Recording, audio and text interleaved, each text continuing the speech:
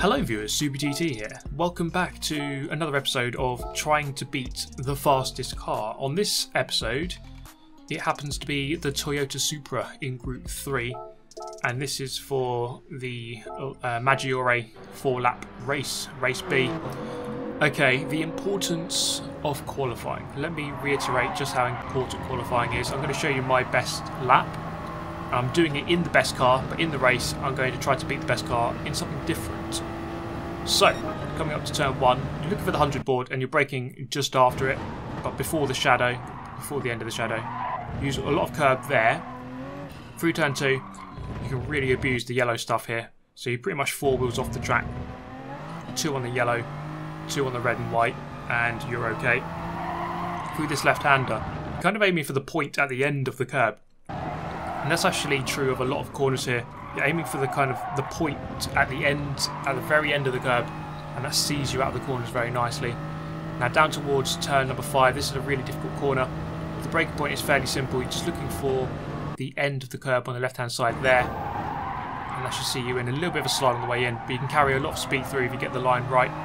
Keep over to the right-hand side as you shorten the distance here. Look for the curb on the right-hand side. Just brake at the start of that. And that sees you into this turn quite nicely. You can use a bit of the geo block on the inside of the curb through the curb here. And again, I went a little bit wide there, but aiming for the end of the point of the curb. Through the end of the S's flat out onto the back straight. So the S is crucial to a good lap time here. So 2/10 of a second out on my previous best. Braking just after this black monitor thing here and before the 50, that sees you into big banky boy quite nicely on the power as early as you can dare without going wider than the curb, of course, which is not ideal. It's gravel. Flat out through this uphill chicane, and I actually had to lift slightly as I didn't quite take enough curb. You can go 2 wheels on the grass, 2 on the curb through the second chicane, or second part of the chicane. Look for the 2 boards there and braking pretty much halfway between them. And that sets you into this corner quite nicely. Again, 2 wheels on the geo block beyond the curb, and that's fine. And again here, just 2 wheels beyond the curb, and that gets you through that turn quite nicely. Then towards the final corner, which is a really difficult corner actually to get right. Braking just before the 50 board on the right hand side, and 2 wheels all over the curb. And you can extend slightly out towards the extra tarmac beyond the white line. Now that's a good lap of Maggiore. 55.7. There was a couple of mistakes in there. That's a big mistake, 5-second penalty for smashing into the wall. And this is the car we're going to try to beat the Supra in, the Mercedes AMG. Now it's a car that has actually, it's kind of gone on leaps and bounds since the recent updates, and you can see just how many Supras there are in this race. I'm kind of surrounded by them. There is a R8 up in 2nd place. As we get away from the line at the start of the race, 4 laps, starting 4th, let's see what we can do. I've got the number 1 on my car. I am the highest rated player in the game, in the race, so let's see if we can move forward, ideally, as we come up against the Toyota Supra. So why is the Supra so good here? What is good about it? The one thing that I really noticed, and you will notice during the course of this race and the next race, is its straight line speed, which makes it very hard to overtake if you're not in the Supra yourself. So going down towards Big Banky Boy at the end of the lap, or nearly towards the end of the lap I suppose, is probably the best overtaking opportunity, as it's a big long straight into a big braking zone. But the Toyota Supra has such good straight line speed that it is really difficult to get onto terms with it, as we'll see here. So I am in the slipstream of the Supra ahead, although he is in the slipstream of the Audi ahead of him. And at this point I'm actually losing time. I'm actually falling away from that Supra, such is the speed of it. And he's looking for the attack around the outside of the Audi. As they come through the turn, he's just going to run him out onto the gravel. And that's basically a home run for me. One of them gets hit off, the other one gets a penalty for hitting the other one off. So you turn up in Italy and everyone's whacking each other off in some sort of demonic twisted way, and it's only really helping me, as I will now go up to 2nd courtesy of this guy's penalty. as long as I stay very close to him. So at this point here, really just trying to stick as close as I can, try to minimise the time loss. As the leader goes a little bit wide coming out of the final turn, very easy to do that as you come across the line to end the first lap. Not really done too much, but kind of just waited for the drama to unfold and everyone smashed each other off the circuit. So the penalty zone is just after turn 4, so we're just coming up to it now. And this Audi is actually towing me quite nicely onto the back of the Toyota. That was the worry, that once this penalty was served, that the Toyota in the lead was too far ahead. So he's going to move over. No, he's not going to move over, I'm going to go through him though. So we've been unleashed to try to catch up with the leader now, who is within the magical 0.8 second zone of suckage. As we come up the hill, up towards the S's, crucial set of corners this, as it leads out onto the back straight. And we'll see just in a moment exactly how good that car is in a straight line. So through the S's we go, flying through here. So we're ending the S's about 0.6 of a second behind, and we actually got a better run up there, I think, as we are gaining. So into that slipstream, down the back straight, down to 0.4 now, and then over the crest down the hill. Didn't really gain too much, maybe 0.2 at most, but I think he got a poor exit, so it's mostly down to his poor exit rather than my slipstream. And up the hill again, into that toe is crucial. If someone's quicker than you, as long as you're in the toe, you can gain a couple of seconds, or tenths of a second, sorry, per lap. So David Perrell, he did a really good track guide for this. He did a 55.4 on his guide, or his fastest lap is 55.4, a couple of tenths quicker than mine. So if you want further tips, and probably more detailed ones, go and have a look at his channel, David Perrell. I've mentioned him about 4 billion times now by now, so you've probably already heard of him. But for those who haven't, go and have a look. Real life racing driver, and very quick on the game too. And you may well just pick up one little tip that might make you that little bit quicker.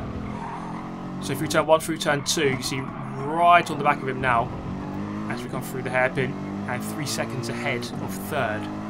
So we're doing okay at this point. It's really just a case of keeping that pressure up, full Tottenham style, and maybe forcing an error, because it's so difficult. Even if I'm, let's say, less than half a second behind, the slipstream just isn't enough because that Supra is so quick in the line. It is just ridiculous.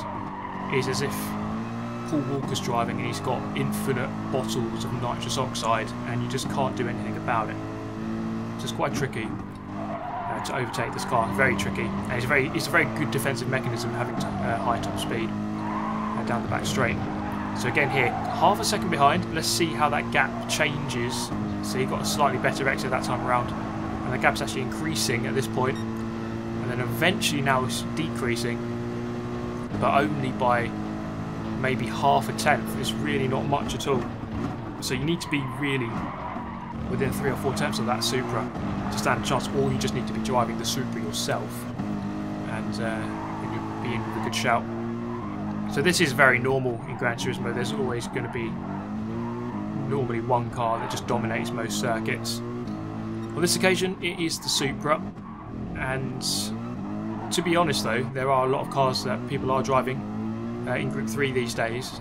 It does seem to be a little bit more varied than before, so people go for different cars. The AMG goes well here, some people driving the Porsche, the Audi R8 going well as normal, but it is the Supra which is top dog this week. So we've kind of fast forwarded there. I've got my own burst of nitrous oxide to whiz around most of lap number 3 and 4, and still just kind of hovering here, this kind of distance, half a second behind. I just couldn't really get any closer at all. So this guy's done a good job under pressure to not really make any cataclysmic errors, and he's going to stay ahead as long as he doesn't bottle it through the final couple of corners, which we're coming up to here. But he's got a nice safe margin now. He shouldn't be in that frame of mind. He should just bring it home, and he's going to do exactly that. As we come around the last corner, it's going to be a second place, which isn't too bad actually. Started 4th, finished 2nd. Is it possible to be that Supra? Yes, but you do need perhaps a very good grid slot, and depends who's in the race, I suppose. You can get the luck of sometimes no one turns up and you just kind of win by default.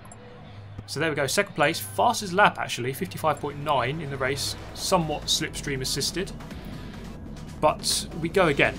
We must try for the second time. This time actually a little bit further back on the grid. 5th place, loads of Supras. We've actually got a Hyundai there in 7th place, interestingly. The Audi R8 makes a reappearance up there in 3rd. So, away from the line we go in one of the most twisted and demonic race starts you've ever seen. Away we go, the race is underway into turn 1, nice and safe, as it normally is with the rolling starts, towards the front of the pack at least anyway. And then lots of grass being taken by the car ahead. So it's kind of as you were in the previous race. Me up against a Supra driven by a Spaniard. Let's see if we can go about making some positions here.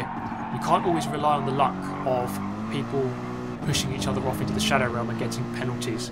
So on that last race, things went my way. Things went my way. The guy in the lead made a mistake. I got onto the back of him. Here, mistake from me, got into the back of him, and that's lost us both time, unfortunately. But in the previous race, someone pushed each other off. Two people pushed each other wide, get a penalty. I gained 2 positions for free. Get onto the back of the leader. Couldn't quite go for the win. But things mostly went my way in that race. This is an example where things might not always go your way. So first off, a mistake from me going into the back of the Supra, not ideal, because what that really does is it pushes guy in 4th off of the back of the guy in 3rd, and it just means that we're off the slipstream train, and it's going to be very hard to kind of get back onto that train, especially when the guy in 3rd is getting pulled along by the guy in 2nd, who's getting pulled along by the guy in 1st. And once you're off the back of that slipstream train, things can get very difficult, especially on a 4-lap race. It's just too short to really get the job done. So we're going to whiz around this lap, or part of that lap, and see ourselves here at the beginning of lap number 2. So you see a clear gap now between 4th and 3rd. It really does look like 4th is going to be the best we can get, barring any Shadow Realm-esque entries for the top 3. Down to turn 5, I'm going to try to not go into the back of him again. You see, I really do need to sort my braking point out there though, as we slide wide and the Supra comes through on the inside. Give him the space. He's on the outside coming into the left-hander, and I didn't feel as I was alongside enough. He just sweeps around the outside. I can see the position down into 6th place. So 2 Supras ahead now, and we have a Hyundai behind for good measure. So we have to do some attacking. We have to do some defending. And now the guy in 4th, he knows it's a defensive race. Goes fully to the right-hand side. The German is going to move to the left. You see, I'm barely keeping up in the slipstream. I'm fully in the slipstream, but I can only just keep up. It's very difficult. You're relying on a mistake. Almost at the back of the guy ahead. Bit of concertina effect there. Goes defensive on the uphill chicane. Normally take this flat out. I think you might have had to do a bit of a lift. I'm going to get the momentum here. I'm going to look to the right-hand side. Is the space there? It is almost. He just sweeps around the outside. So close racing, but no contact being made. This is brilliant stuff. He's gone through the second to last turn. Or is this the second to last turn? I suppose this is the turn, really, isn't it? Just feels like an exit for the corner before it.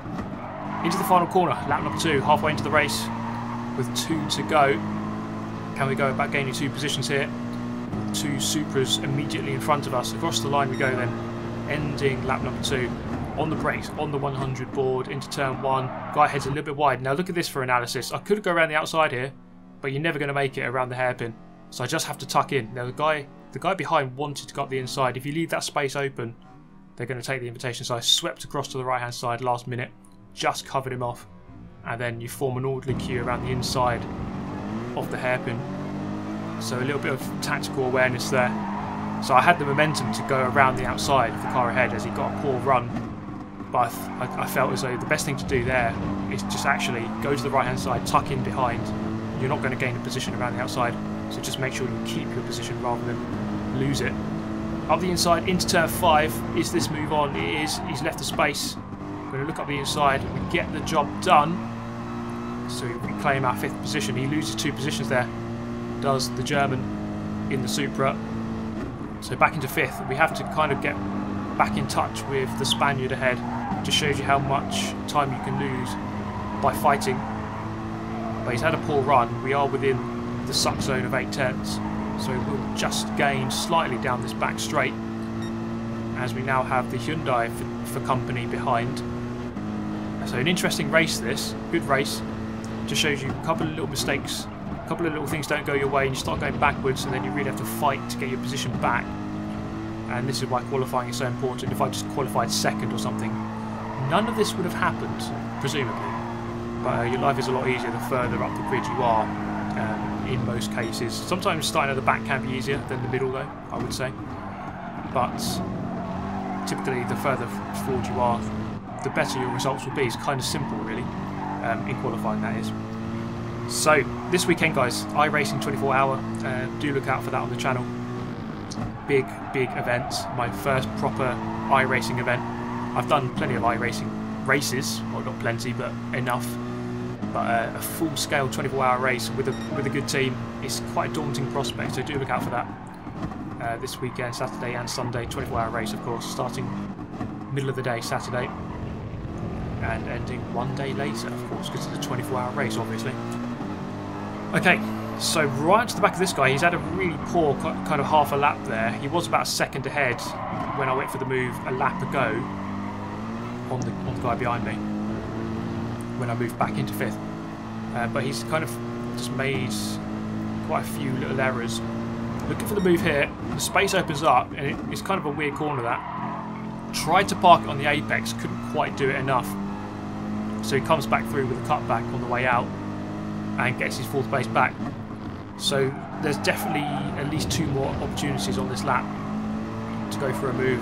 The first of which is at Big Banky Boy at the end of this straight here. As we're just coming onto it now. Into that slipstream, I'm within 0.2 of a second, so the slipstream is going to be a lot stronger from this kind of distance. I'm going to fake him out, try to go left, open up that space. He doesn't quite fall for it. The space doesn't open up on the right hand side. He knows how to defend. He goes narrow into the corner. He goes in quite early. I'll go in late, get a better exit. So now we can potentially go for a move after this uphill chicane into the right hander at the end of the following straight. Let's see if there's a possibility. That Supra got so much power though, really difficult to overpower him as we come up the hill, even with the slipstream. So I have to tuck in behind for now. Maybe one more opportunity left on the lap.